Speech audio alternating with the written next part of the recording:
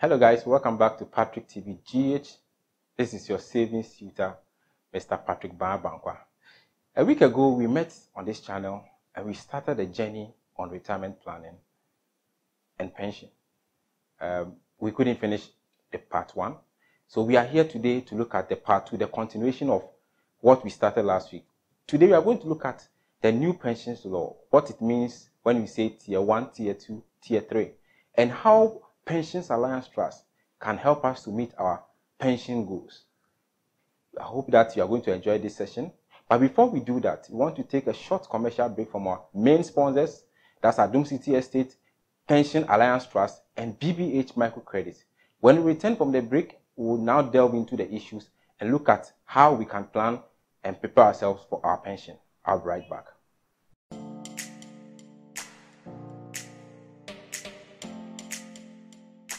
Have you heard about Pensure?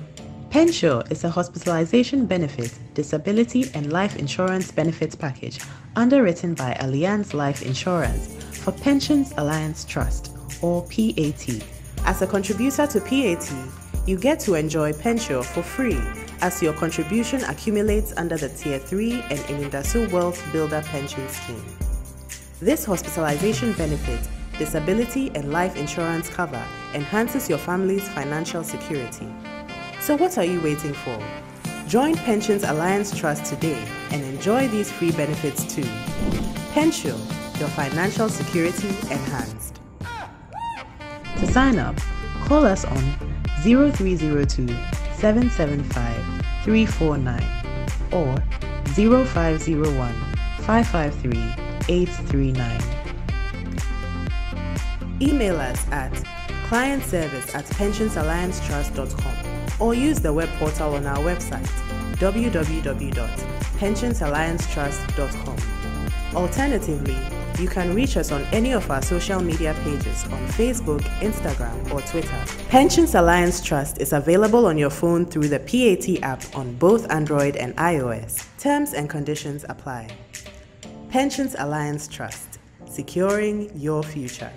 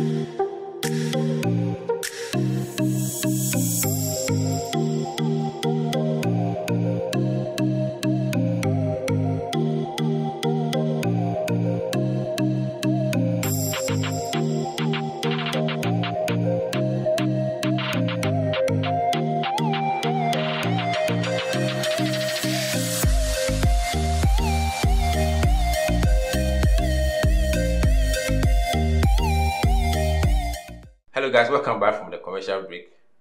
Before we went on the break, I was talking about the importance of having a pensions plan. Last week we looked at part 1. Today is part 2. And I'm blessed to have with me a team from Pensions Alliance Trust. That's Mr. Winslow Sakifio.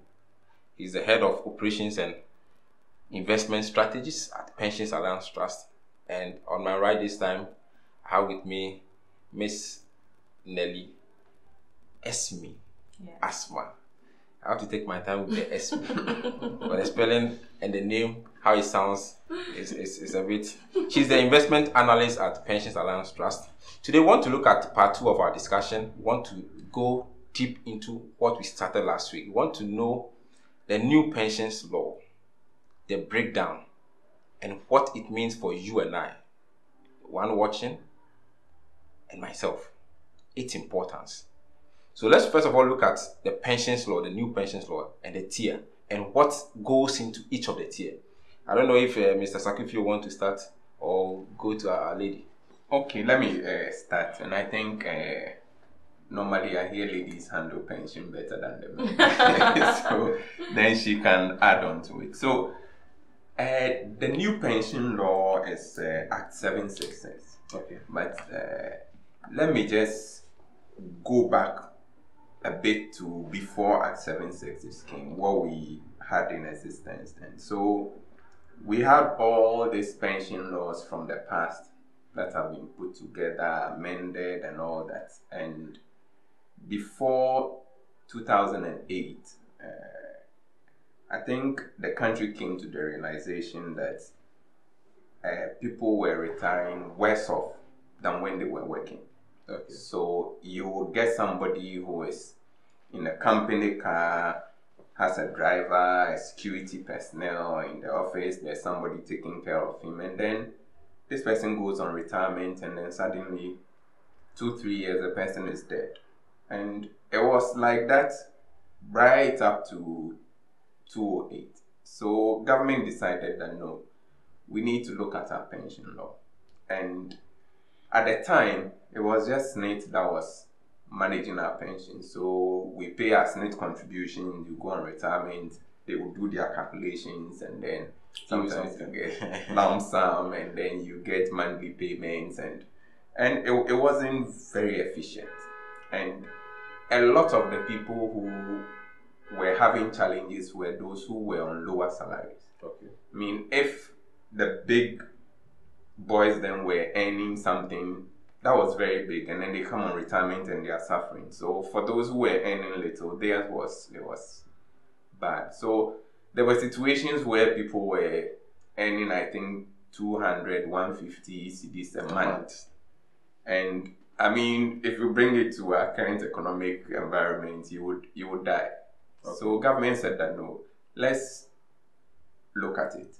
So they got a few people together, and then they looked at our pension law in totality, and they overhauled all the old ones.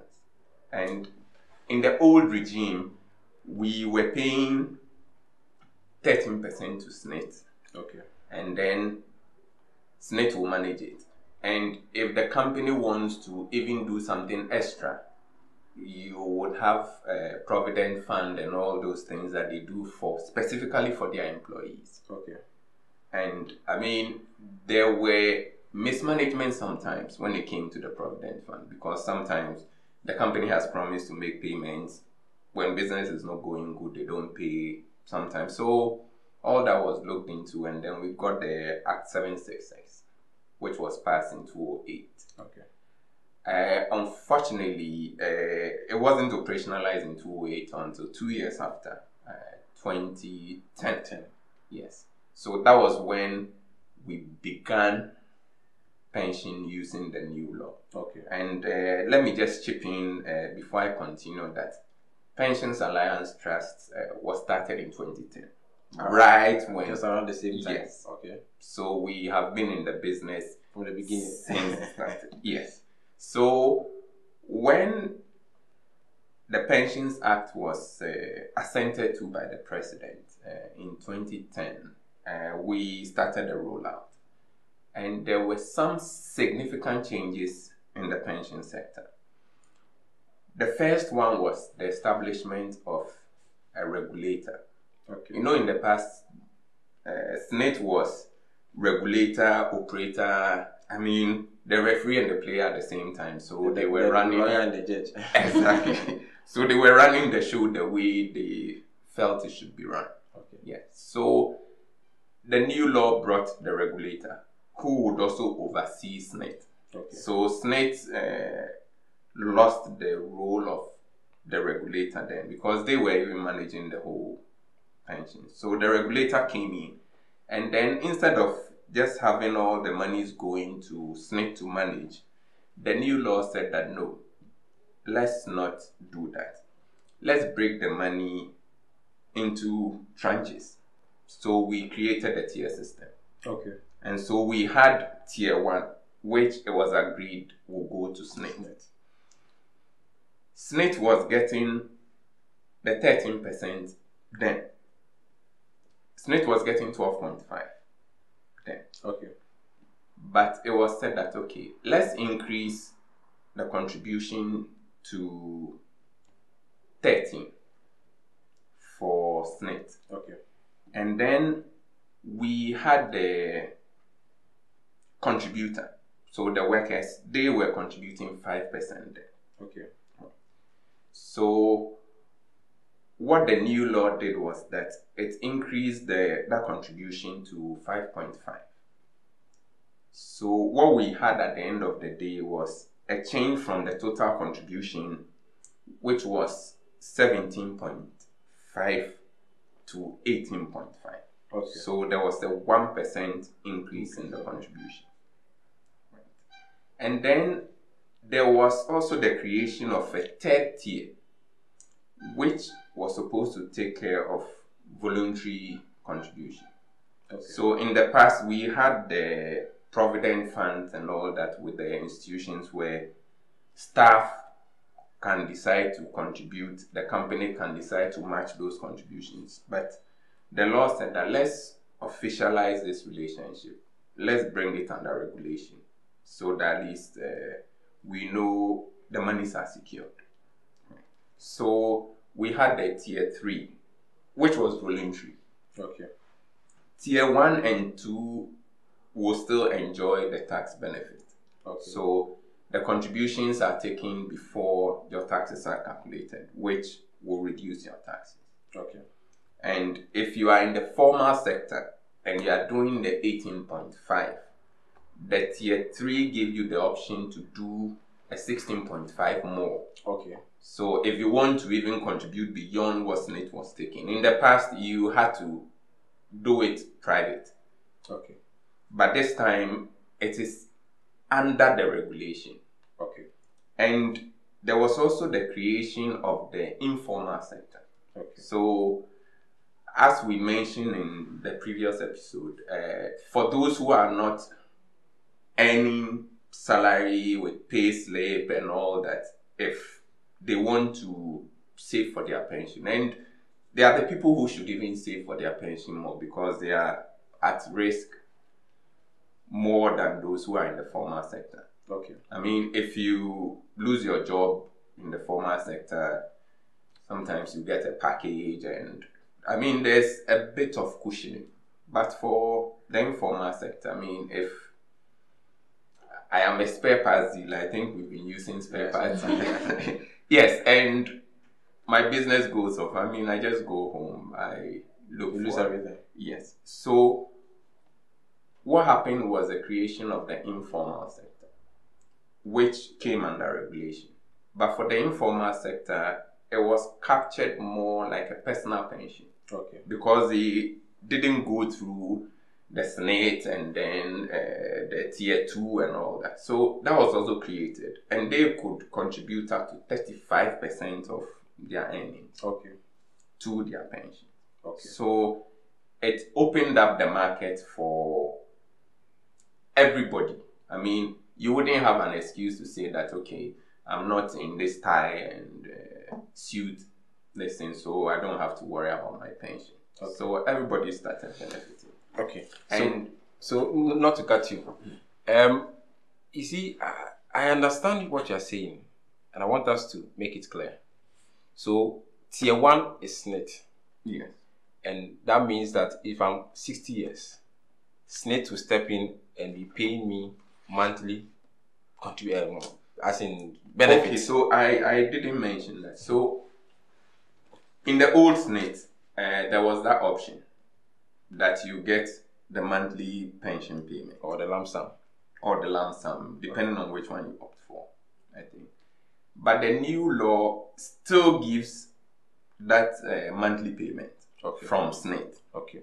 But your tier 2 contribution, which is the 5.5% that goes to fund management, those ones you get it as a lump sum when you retire. Okay. So you will still have the monthly payment from SSNIT, which will be based on your tier 1 contribution. And then you get the lump sum, which will be based on your tier 2. Okay. If you also have a tier 3, then that would also be added to it. Okay. Yes. Okay. I think I understand now. Okay, so in looking at the role of Pensions Alliance Trust as a trustee overseeing the work of a fund manager, what kind of investment do you give in terms of direction to the fund manager to ensure that people are getting, one, the returns that they require, and two, they are also safe? Okay. So for us, all trustees are regulated by MPRA, and MPRA has investments.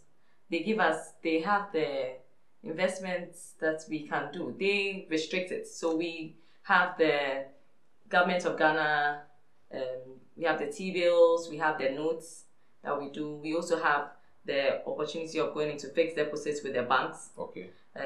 There's an option of equities as well. Okay. Collective investment schemes, those are the mutual funds, the unit trusts as well. We have local governments. That's where, you hear of the government's ESLA bond, the energy sector, yes. So the MPRA has listed investment options that the fund manager can, and with limits. So we try to restrict, MPRA has tried to restrict them. So you don't think that, I can put all the money into fixed deposits. And if you look at the case where the banks collapsed, everything, you would have put all your eggs in one basket and it would have collapsed at a point. So they give us the option to, so we do, MPRA has given us the limit of 60% in Government of Ghana securities. For the fixed deposit, we have 35%. That's the allowable limit. You can do up to that. For the collective investment schemes as well, I think we have 15% for that. For the money market securities, 35%. So the regulator is a check for all of us. And for us trustees as well, what we do is that we do not advise. It is actually the fund manager that advises. So they will send us an advice. Okay. Then we also do our checks as well. So based on, they'll send us their recommendations. They will tell us that, okay, so based on the research we've done, we'd like to go into maybe this energy sector, or the cocoa bills. Then we will also do our checks here to see if what the investment they are going to is actually feasible per the research that they have done. We also do our own research. Then we approve, because we are the trustees. We are standing in trust of our employees, the employees that contribute to us. So we have to seek their best interest. So we do not allow the fund managers to invest as and when they want, whatever investment they want to do. So we are the check for them. So when they bring the investments, we cross-check to see if it's suitable for the employees or the employees that contribute to us. Okay. And if it would give the right returns that we are looking for. So we look at the risk and return. So that's one aspect that we sit down and look at, risk and return, to see if it's risky, obviously it should give us more return. And if it's less risky, then we know that the returns to are suitable. Yes. Okay. I think it has been a great discussion for the part 2, looking at the tier and how it fits in. I'll give each of you 1 minute. Why should our viewers, over 1 million people watching now, come to Pensions Alliance Trust? Okay, let me close by saying that you mentioned that if when you get the right fund manager and the money is invested, then the clients will get what they are supposed to get. Yeah. Okay. For us at PAT, we have been able to design a comprehensive benchmark which gives us the opportunity to know what we expect the fund manager to get, given the current conditions on the market. Okay. And that is what we use to measure all our fund managers. So we tell you that, okay, in this market as it is now, this is what we expect you to make. If you fall below it, then we know you are not doing well. Okay. If you go above it, then you are doing well. Okay. But because MPRA has set limits for everyone, it takes away the temptation to take more risks to get more. So that is what we have been able to do. And if you cast your mind back, you realize that the pension sector was the least affected by all the banking crisis with the men's gold issue and all that. And it's because there's very good risk management. And at Pensions Alliance, we take risk management very, very serious. And then we also make sure we take a critical look at what the fund managers are doing. Okay, thank you. Madam Nelly, yes, your closing remarks. Okay, so to add to what Winslow said, to support why someone would choose Pensions Alliance Trust. We have the privilege of working with the top fund managers nationwide. They are the ones which handle our portfolio. And you would get to see, if you go to our website, you get to see some of our clients. And it speaks at volumes, you know, if you get to see the clients that have entrusted their funds to us, it gives you a rough idea of how we are performing in the market. And if you also look at the products that we've rolled out, what we mentioned in the last episode, the Pen Adopt, the Pensure, it goes to show that we actually care about our clients and we seek their best interests. So go no further. Pensions Alliance Trust is the company to come to. So I'm sure you have enjoyed our session tonight. We're talking about pension, the law, how Pension Alliance Trust fix some of the things that were not there in the past, and their products, their client base, the fund managers that they are using. I believe you have enjoyed our session. Kindly check on our subscribe button on the channel. It's red. Just click on it. Follow us on all social media platforms on Patrick TV GH, and we'll meet again next week with another educative session on this channel. See you.